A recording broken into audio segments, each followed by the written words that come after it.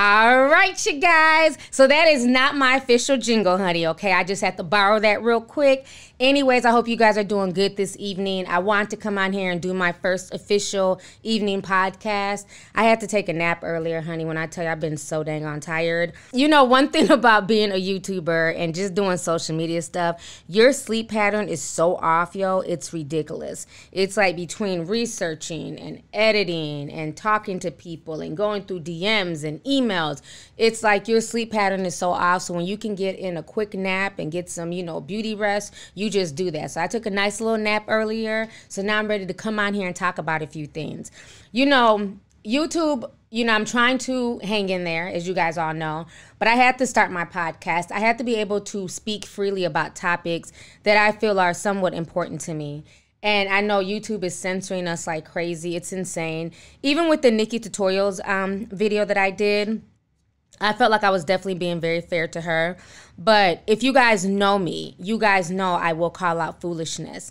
And I felt so conflicted because the part about her not telling her current fiance, her original gender, that bothered me. And I know it bothered a lot of people. I saw the comments. But it's like I had to really debate and argue with myself, like, do you even want to go there? Do you even want to bring this up?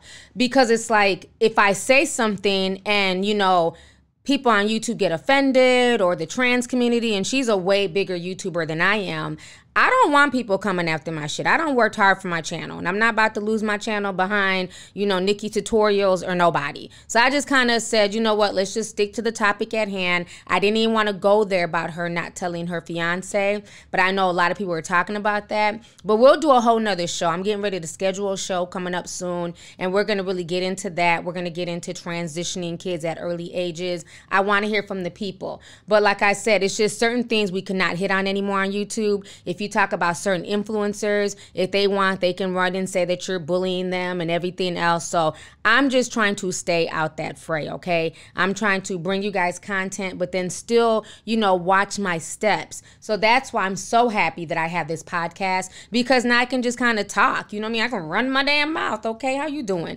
I didn't have time yesterday, but guess what? Today I got time, Gus. Today I got time, Gus. Today I got time, Gus. Yes, today I got time. So anyways, y'all, I want to come on here and talk about this really disturbing situation. I know this type of video is definitely a no-go on YouTube, so I want to bring it onto my podcast. So if you guys do not know, a lot of you guys were sending me DMs yesterday about a comedian. His name is Brad Williams, and he's a little person. And so what happened is that basically a 2014 clip that was taken from the Doug Benson show, it has resurfaced.